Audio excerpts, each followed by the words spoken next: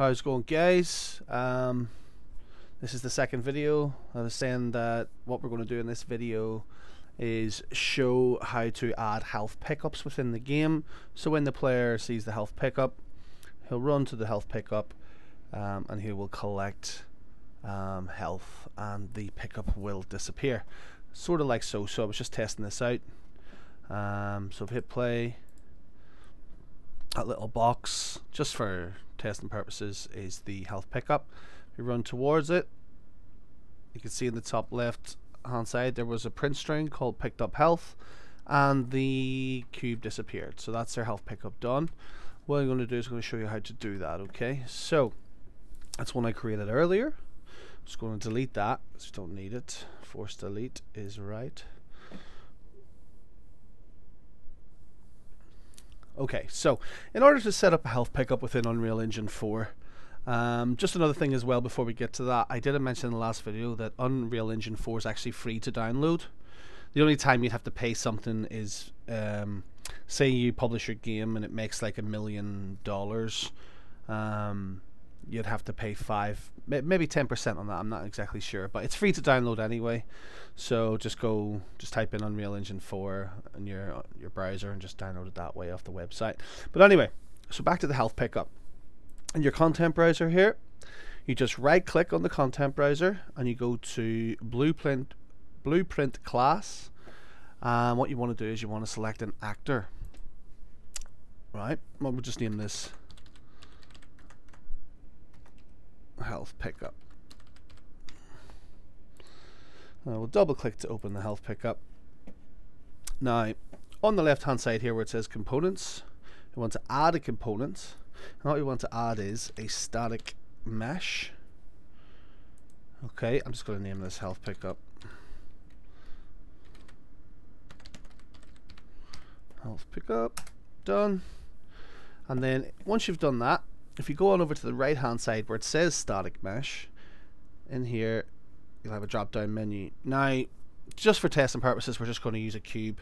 If you have any models that you've created, or you took something from the likes of the Sketchfab website and you exported it into imported it into Unreal, then this will be in the drop down menu here, whatever you name the file as. But just for now we'll use the cube. Okay, now that's way too big. So what I'm going to do is I'm going to press R and I'm going to scale this down. Okay, scale it down to about there. That's all good, and it's very simple. All we have to do now is scroll down on the right hand side and you'll see here on component begin overlap. We want to click on the plus symbol, which will bring us to the blueprints. Okay, so once we're here on begin overlap, I want to drag off from other actor and I want to cast to third person character. Alrighty, and then what we want to do is we want to drag off that and we want to type in set player health. So mine's set player health because remember in the first video we named the variable player health.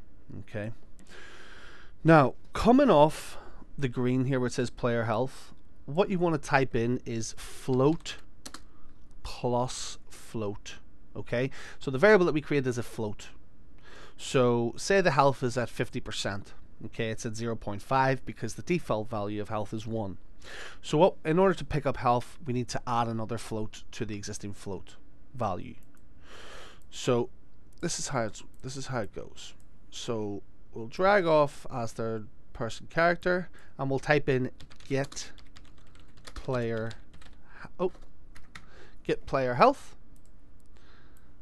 and we will then add that into here, and down below this is where we'll set the value. So every time a player picks up health, let's say I want to add a quarter of the health value to their actual overall health, so that would be 0.25.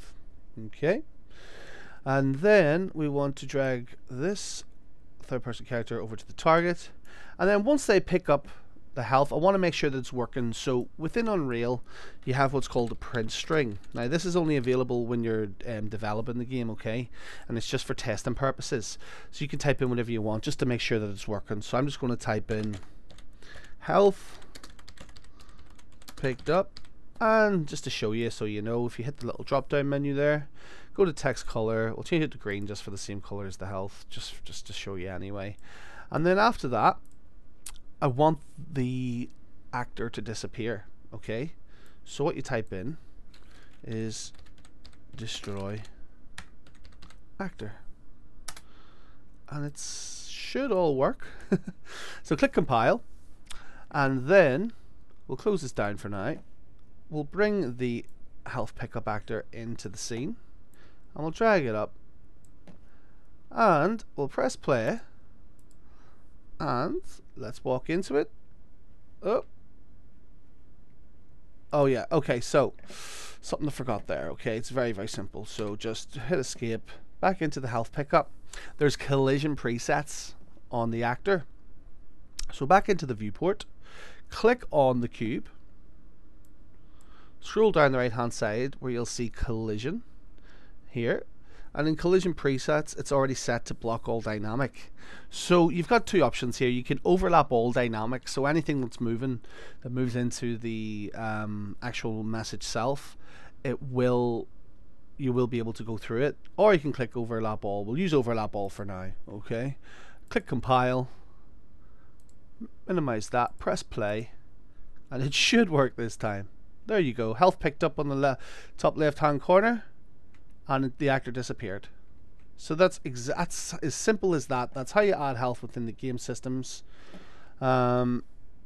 I mean, there's ways of designing the health to look better. There's sounds you can add in as well. We could look at that down the road, but that is super simple to do. That's how easy game dev is when you know what you're doing. Don't get me wrong, you can struggle with things as well, but this is the basics for now. It's pretty good. In the next video, I'm going to show how to damage the player, and then I might look at some animations in that. Okay, I'm actually thinking maybe I'm going to run like a series on how to build like a 2D game. I think that would probably be more interesting.